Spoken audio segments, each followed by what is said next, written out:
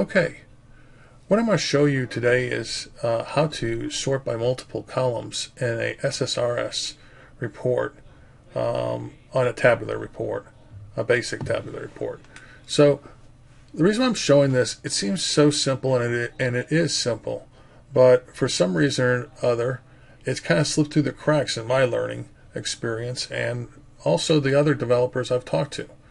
So I just happened to come across somebody talking about this one day, and I showed it to the other developers, asked them if they knew about it. They said no, and so anyways, I want to show it to you. It only takes a minute, a couple minutes. So anyways, here we have 3 different columns here that are all sortable.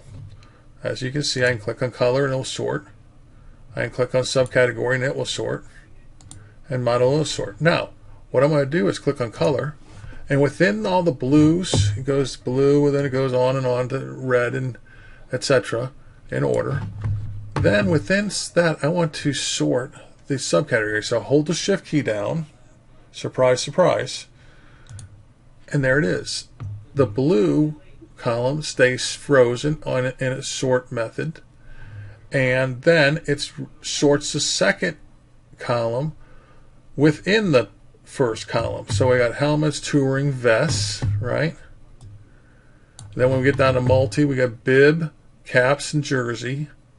When we get to red, we got helmets, road. Okay, so it's doing what I'm saying it's doing. So let's try one more column. I hold the shift key down again, press the sort key, and now within touring bikes, I have touring 1000, touring 2000, touring 3000. That's for good. And the frames, they're all the same, so I need to move on from, no, they don't, HL and LL. So H comes before L, so that makes sense. Okay. And inside of some of these other ones, here we go, the road bikes that are red. We have the 150, the 250, 450, and the 450.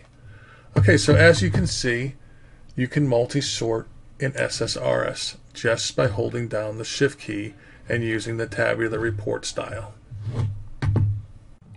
This concludes this video. Please come and see more of my videos at www.sequelcoop.com. Thank you.